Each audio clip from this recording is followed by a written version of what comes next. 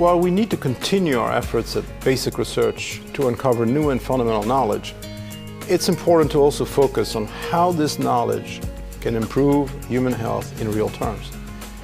Often it's at the interface of disciplines that combine multiple fields of knowledge that translation of the deeper scientific insights that come from the lab can find their beneficial expression in patients.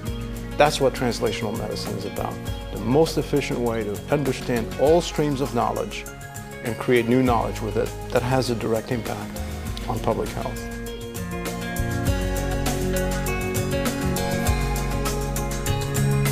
There are engineers that devise new medical devices.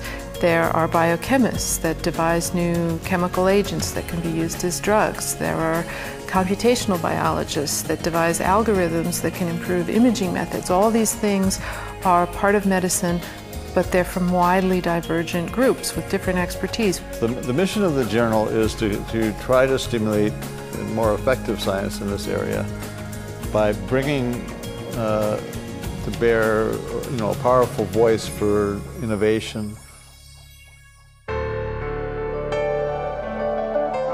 This journal, Science Translational Medicine, really truly reflects the need of the scientific community to focus on what we call the field of translational medicine. Why is that?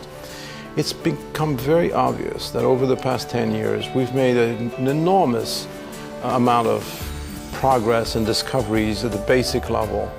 But as we've done so, we've realized that biology is much more complex than we thought it was. And this daunting complexity makes it quite difficult to take that knowledge and translate it for human health, for human patients. So this translation used to be quite linear in the past. I mean, you could do it quite straightforwardly. Not anymore. We're doing it now in part because of the increased interest in translational medicine that we see coming from organizations like the National Institutes of Health, but from patient groups, from basic scientists who want their work to get translated into clinical practice. They need an outlet, they need a place to talk about this important interface between basic and clinical research. Innovation happens when you bring different ideas and different approaches together in new ways. And so this journal is a meeting place for those different ideas, and it will try to encourage in its reviews and in its editorials new ways of thinking about important problems.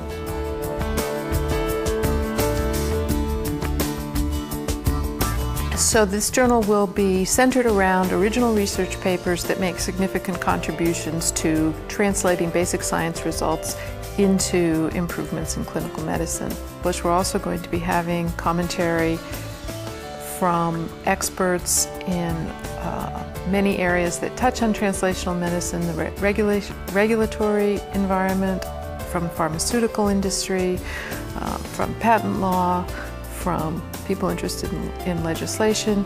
That doesn't exist today. That's what this journal is going to do.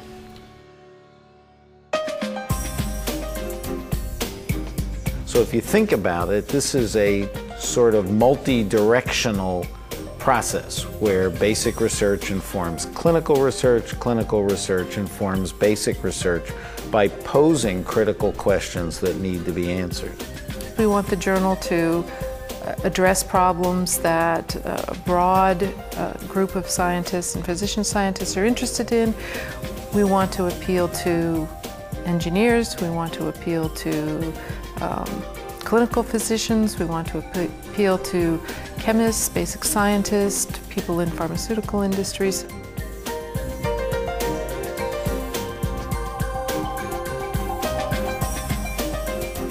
AAAS has published science for a long time, and we do have another knowledge environment called science signaling. Everyone here at AAAS is very excited about it. The partnership between translational medicine and AAAS makes perfect sense. Why?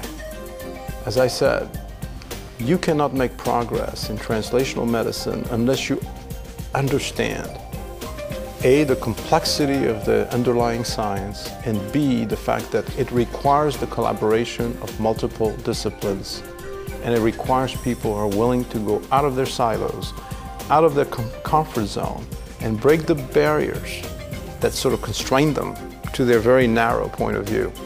Well, what organization really does that well? AAAS. We expect this to be a tremendously important contribution to science because we'll provide a forum, we'll provide a venue where basic and clinical researchers can talk to each other.